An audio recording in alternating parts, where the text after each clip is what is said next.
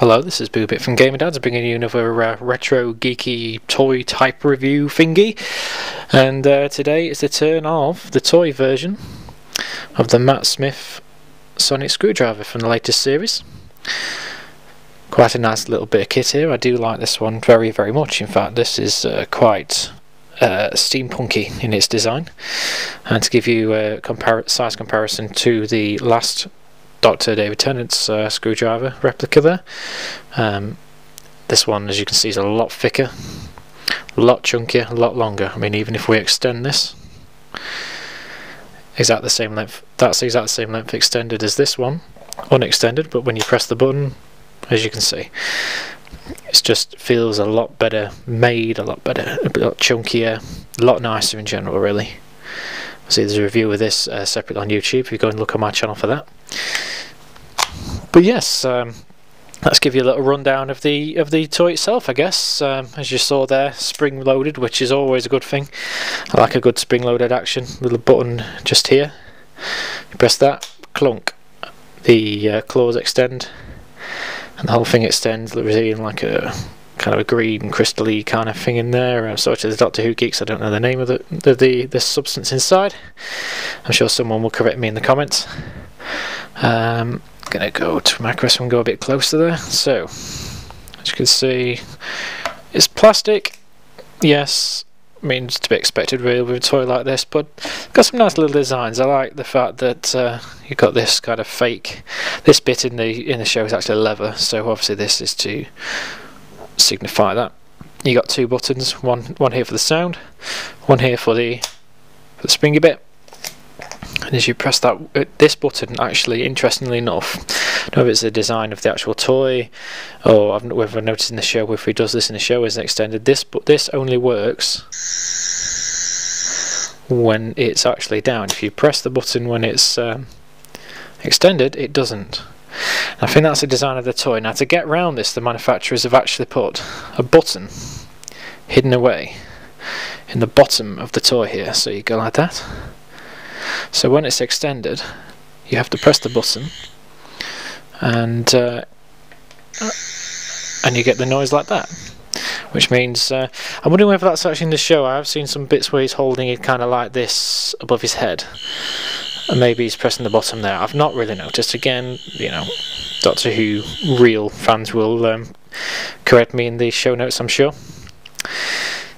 But yes, it's a compromise, but it's there. Another interesting feature of this, though, if we put it down, is the actual sound chip. Now, as you saw there, let's switch it to macro again. We press that button once. There's actually got multiple sounds on this, and there's actually Easter eggs on here. People don't realise this is in the instructions. You press it once, okay, you get this noise. That's the second noise. That's the first noise. You press it a second time, you get that noise. This is where it gets interesting. Now, this works for the bottom button as well.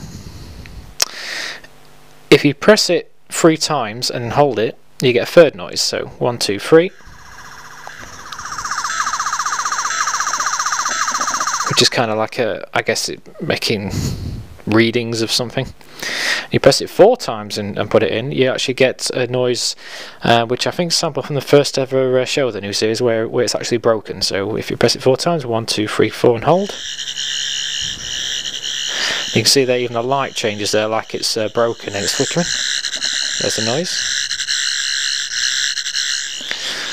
which I think is quite a nice little touch. So 1, 2 times, that's 4 times, and that's 3 times. So you get the idea with that. But you know, it's a nice little touch. I like that. It's again, solid construction. You know, good little sound chip in there. I do really love that. I mean, everyone's seen the first Matrix films. I mean, the phones in those were cool because they did that. Anything with spring-loaded mechanism in it is a win by me. But yeah, there you go. That's the Matt Smith sonic screwdriver, again lovely little toy. There's another version of this actually in metal that's actually a real screwdriver that you know, put screwdriver bits in and you know, use it for your DIY, which I'm going to be reviewing separately. But here it is just here. As you can see, slightly chunkier.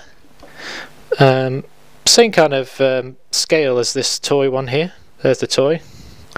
There's the metal one.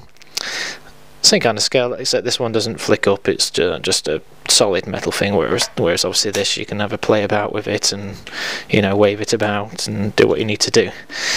So yeah, there you go, that is the sonic screwdriver toy.